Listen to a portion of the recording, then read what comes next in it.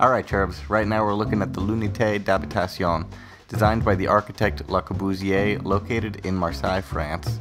It is a public housings project opened in 1952 containing 337 apartments and intended to house up to 1,600 people.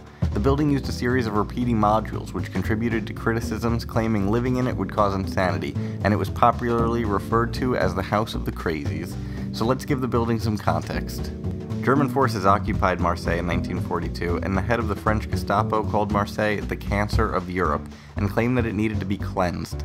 As a result, hundreds of people were rounded up and many of the buildings destroyed, save for some historically significant structures.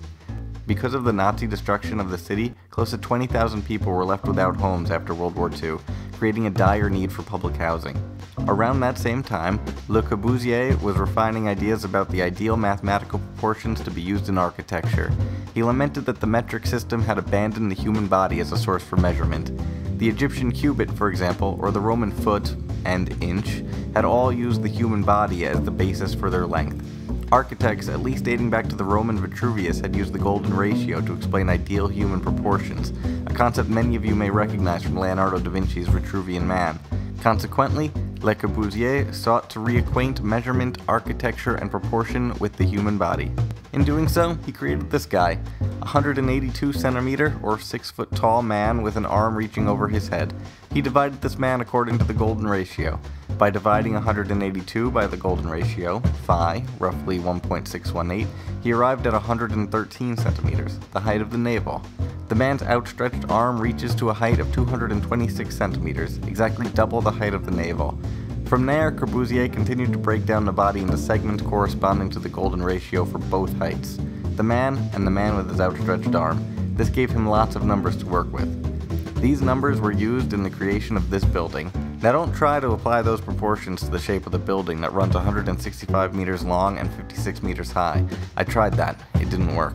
Corbusier applied these numbers to the actual living spaces.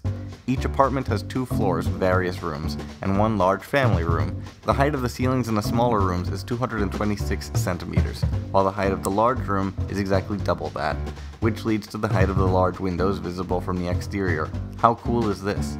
After a war that devalued humans, Le Corbusier designed a structure linked to human proportions, a machine for living in, he called it. Every apartment has a balcony that overlooks the beautiful city. It even stands on legs called pilates. The rough cast concrete gives the building its equivalent of wrinkles, or the scars of its construction. Proportion and architecture were once again linked to the human form. The building includes amenities for basic living as well: shops, a gymnasium, daycare, a small hotel, and an elementary school, and all this resting on top of a park. The rooftop, now home to a curated space, also includes a reflecting kiddie pool and a running track. This building has become one of the most influential structures in the world and is now pending designation as a World Heritage Site by UNESCO. And, as far as I can tell, no one's gone crazy from living in it yet. If you like the way we discussed art on this channel, please consider subscribing.